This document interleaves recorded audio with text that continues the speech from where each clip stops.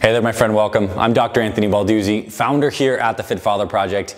In today's video, I want to cover the best muscle building supplements, the ones that are actually research proven to work, as well as some of the average and the worst ones that we recommend you avoid. And this is not just our opinion, this is what the research shows. And the reason I think this video is so important is that the supplement industry is over $100 billion industry. There is so much money to be made in supplements, and what that often means is there are so many BS claims, crap products, and good hardworking people like us who want to take something that's going to help us reach our muscle building goals.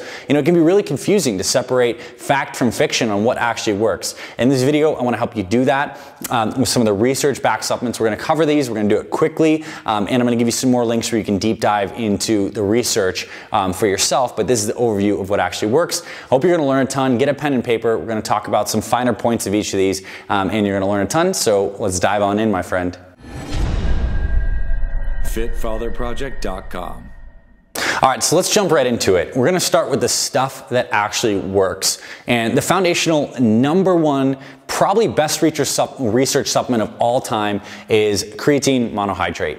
And we're talking about monohydrate because there's a lot of different kinds of creatine. When I was growing up and I was very serious into bodybuilding, there was all these different kinds of creatine. There was, effervescent creatine, creatine dimalate, creatine ester, this and that. There's just so many different kinds. And creatine monohydrate, the good old basic creatine monohydrate, is what the research shows works best. And this is a supplement that we're often told, helps our bodies produce more ATP, because we use creatine in the creatine phosphate pathway, which is one of the main energy pathways that drives high intensity activities like weightlifting for short burst activity. So creatine does help give our bodies more energy in the form of ATP to lift more weights. But it's not just that.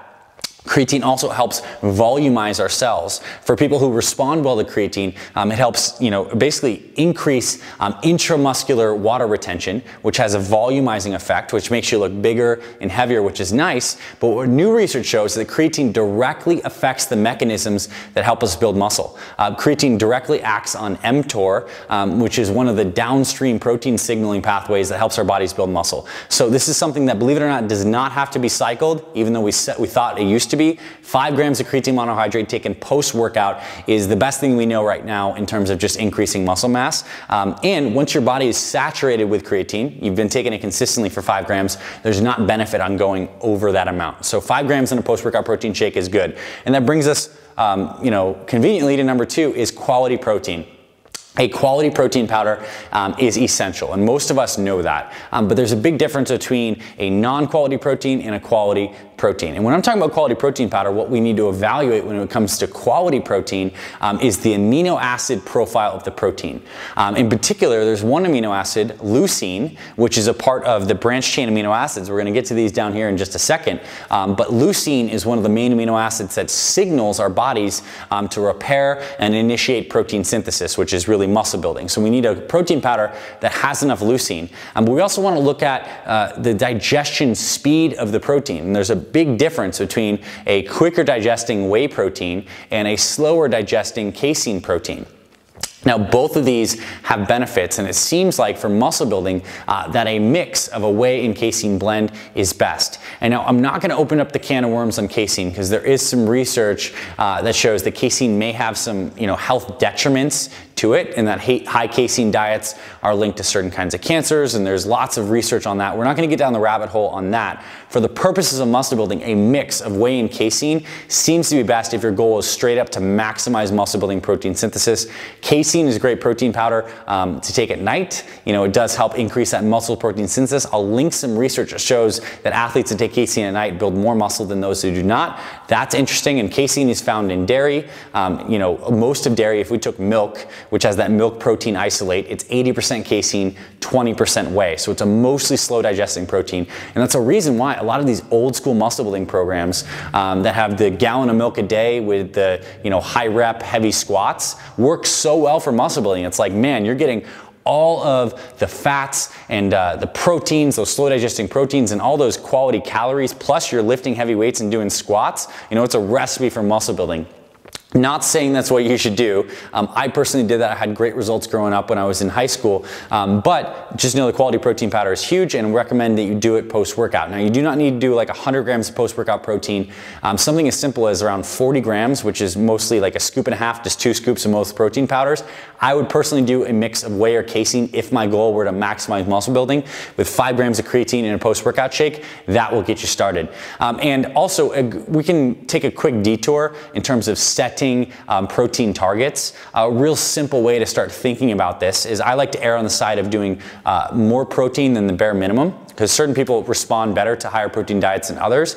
I like to set it to a gram of protein per pound of lean body weight. So to make it really easy, if you are a 175 pound guy that wants to, let's say get up to maybe 200 pounds of body weight over time, then we'll take your lean body weight. Let's just say it's somewhere around 150 grams. I would have 150 grams of quality protein, maybe even up to 175 grams spread throughout the day, but make sure you're getting around 40 of that in your post-workout shake with a blend of, the whey and casein. And I don't want to, maybe some people here will be looking, oh, bro science, all that stuff. You do not have to have protein every 2 hours. I'm not making those claims. You can intermittent fast. You could have all your protein in one big meal. It just comes down to your preference of getting these calories in and getting the quality protein in. The macronutrients, the amount of protein you get is important, and a quality protein powder post-workout is a good way to do that. Now, next supplement is vitamin D3. Which is, believe it or not, a supplement that a lot of guys who want to build muscle are not taking. Vitamin D3 is so amazing. We're getting lots of new research about vitamin D3 on all its health benefits. It actually helps increase testosterone levels. We're going to talk about some crappy testosterone boosters down here. Vitamin D3 actually helps do that, aids in muscle recovery, keeps your bones strong, keeps your immune system strong. We're learning so much about vitamin D3. It actually acts more like a hormone than a standard vitamin, which is really cool. And so a lot of guys can benefit who are doing hard training from taking vitamin D3, because stress depletes vitamin D3. Working a damn desk job where you're not getting any sun depletes your vitamin D3. And so a lot of people are vitamin D3 deficient, especially if you live above, I think, the 37-degree latitude. We can put up a little graphic of this right now, where your skin, it's at such an area of the globe where your skin cannot synthesize vitamin D3 from the sun, so a lot of us can benefit from taking some D3. It'll help our recovery. Another thing that's really overlooked is digestion when it comes to building muscle. And that's why we're going to talk about probiotics in just a second, because muscle building, it's tough to do consistently, but the real tenets of it are not that complicated, right? We're gonna do some kind of quality training, lifting progressively heavier weights, so we're damaging the muscles, then we're sleeping and eating to recover. And really knowing that muscles grow outside the gym, and we need to train well and then sleep and eat to recover and build the muscle. We need to really focus on not just getting the right foods in our mouth, but how well are those foods being digested and assimilated. And we were learning so much more about the importance of probiotics, the good gut bacteria that line our entire digestive tract, and how these guys, we have a symbiotic relationship with our gut bacteria, and they actually help us digest the food. The food they eat, we break it down. They break down that fiber, they turn it into short chain fatty acids. We use that for energy, helps our digestion, and we're now even seeing that the probiotics, the good gut bacteria, there are different kinds of gut flora that help people stay lean, and certain kinds of gut flora, and what we'll call dysbiosis, when the gut flora gets messed up, that can actually lead to weight gain. And they're showing now you can do fecal transplants, where you transplant healthy gut flora from people into overweight people, and they can lose weight. So it has a real effect. I mean, this is real stuff. It might sound crazy, but yeah, they actually do take poop from lean people with good gut bacteria, put it into obese people, and they start to lose weight. So it's the real deal, and we need to maximize our gut flora for the digestion to make sure that the nutrients we are eating are being properly used. Next, fish oil. Why I consider this one of the best muscle building supplements is, even though it does not directly build muscle, it helps us recover, it helps burn fat, it decreases inflammation, helps improve energy levels, keeps our brains healthy. And so a big thing is, we talked about the recipe for muscle building: good training, good nutrition, and recovery with the sleep and the eating. Good natural anti-inflammatories like fish oil are just so helpful for actually just improving our ability to recover from exercise. And so fish oil is not an essential supplement, because if you are eating cold water fatty fish like salmon or sardines a couple times per week, you're getting enough omega-3s.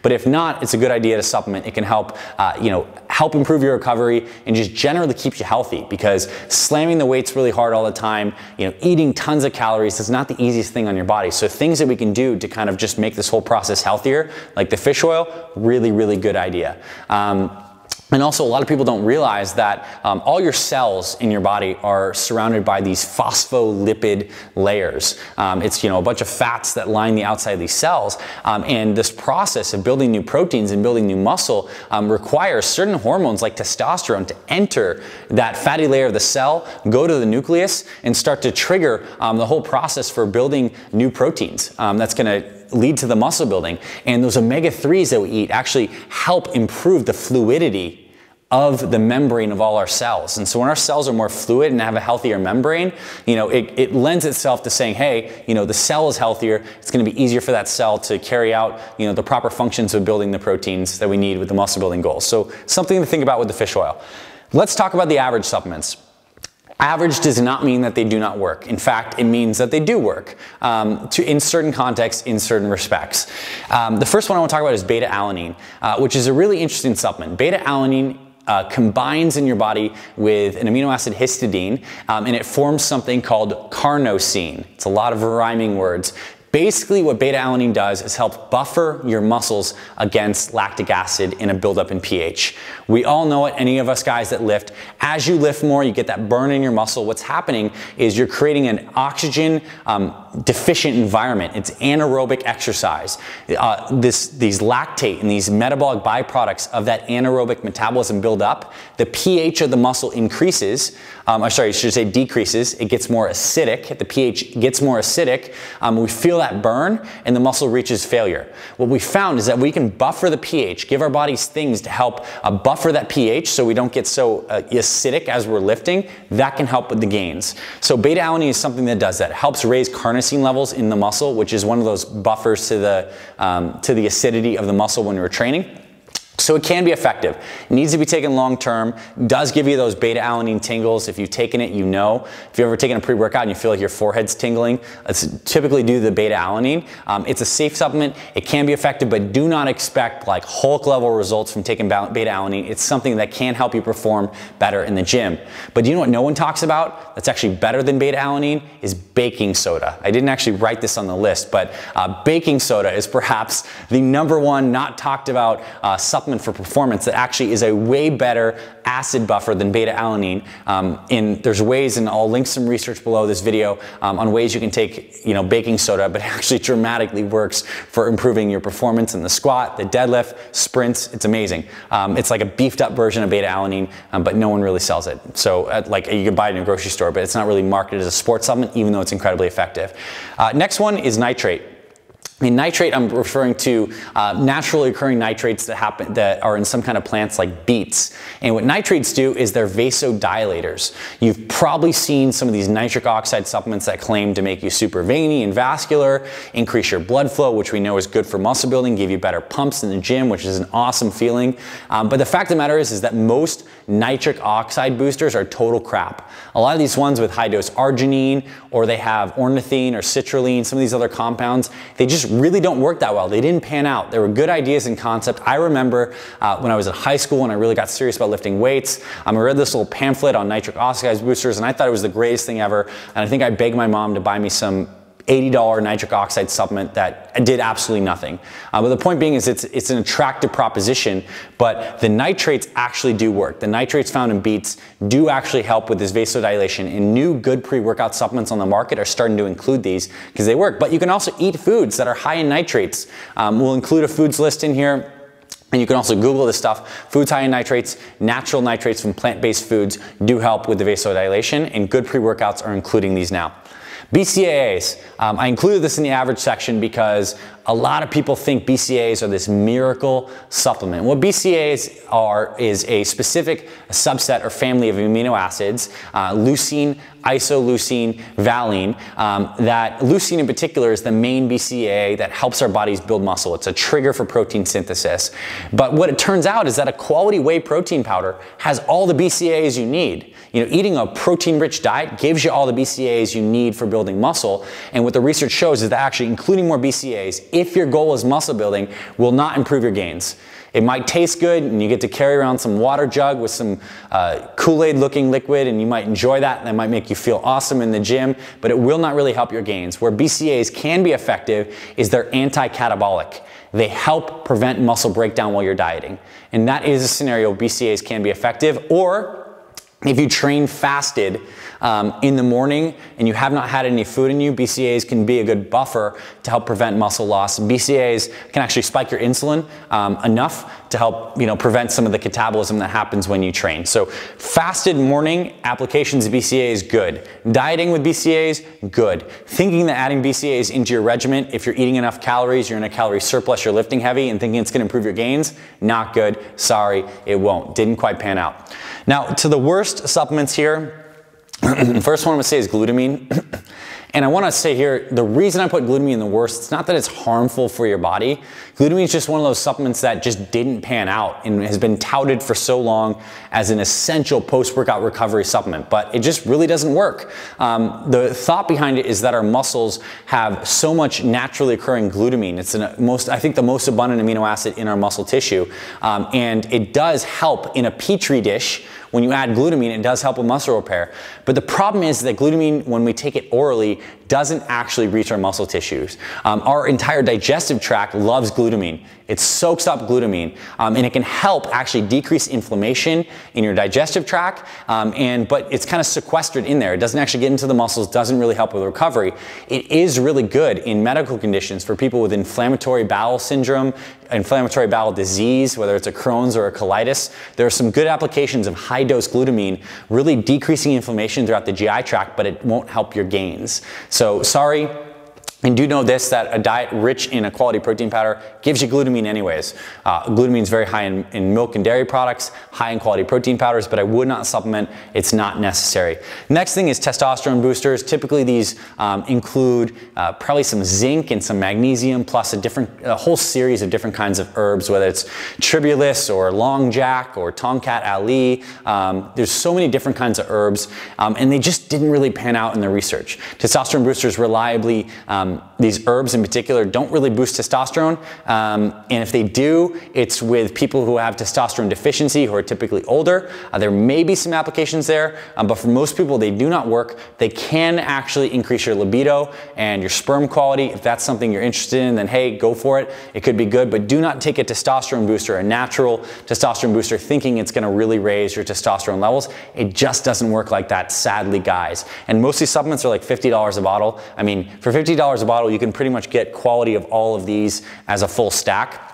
A lot of these are thankfully very affordable. Avoid testosterone boosters. And in this category, I'm talking about these herbal testosterone boosters. There are other things like pro-hormones, pro-steroids, and then full-blown testosterone and steroids that are in a totally different category than this conversation. We're talking about supplements, not drugs. This is another category of drugs, and a lot of those can be effective and can also be incredibly dangerous as well. But point being, testosterone boosters, no go, not gonna be effective for your muscle gains. And I also wanted to add mass gainers in there because mass gainers typically are just a bunch of just low quality carbohydrates, like some dextrose with some low quality like crap protein and some really unhealthy vegetable oils. They're just like, hey, let's just throw a shit ton of calories, 1,000 calories a scoop. And we know that calories are important for muscle building, but most mass gainers will really just make you fat. You know, get most of your calories from good, high quality foods.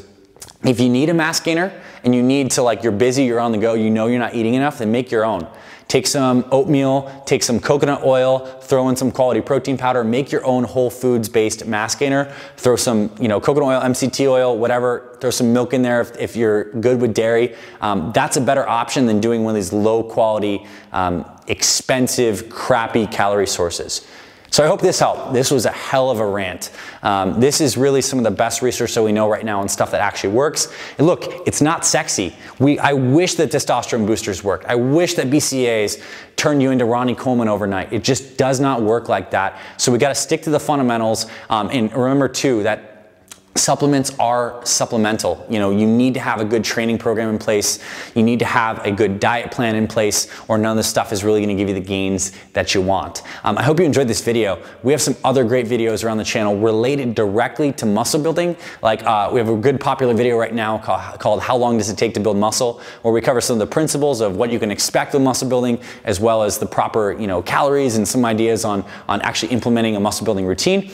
And of course, we have our 5 best muscle builders free video, and this is particularly geared for guys who are over 35, who feel like their joints aren't the same as they used to be, and we show you the 5 best muscle building exercises and how to modify them to be safe on your knees, shoulders, low back. And even if you're a young buck watching this and you'd like to check that out, it's a good idea to start doing these exercises safer so you don't injure yourself and you set yourself up for long-term success, because getting injured is one of the worst things. So that 5 best free muscle builders video is linked below. It's here as well. Definitely check that out, because I know you're interested in this topic. That would be a good way for you and I to deep dive, to go even deeper and help you get some good gains. I hope you found this valuable. If you like this, give us a thumbs up.